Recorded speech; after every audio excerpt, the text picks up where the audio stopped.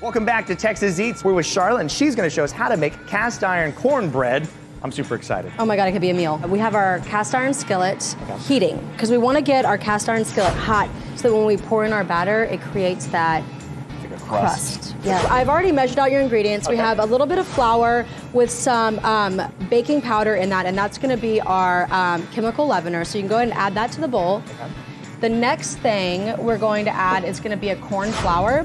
If you wanted to make this completely gluten-free, you would just add all corn flour instead of AP flour. This is actually grits, corn grits or polenta, and again, it goes back to that texture. So I like a little bit of bite into my cornbread.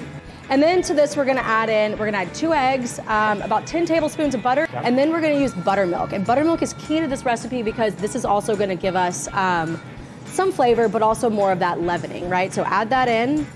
Oh my goodness, this looks decadent. Right, it's so good.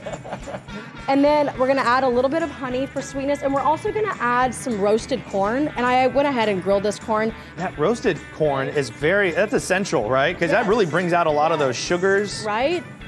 Look at you, chef. I know some things. I know some things. And while you're doing that, I am going to get our hot skillet.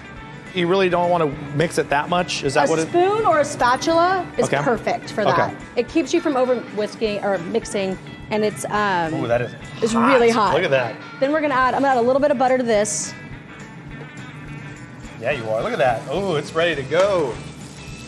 See how hot that is? There's something special about butter in a hot pan, isn't it? Oh my God, the smell. Oh, hey, well, it's talking to us. Can we do it in slow-mo?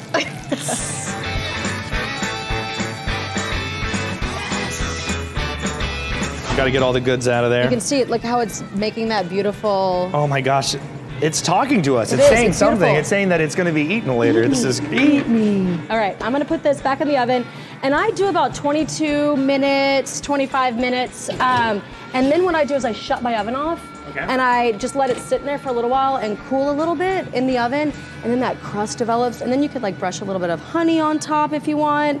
You could do all sorts of fun stuff. When you're talking about kicking off rodeo, doing it the right way, you gotta do some cast iron cornbread. That's the way you do it. Yes.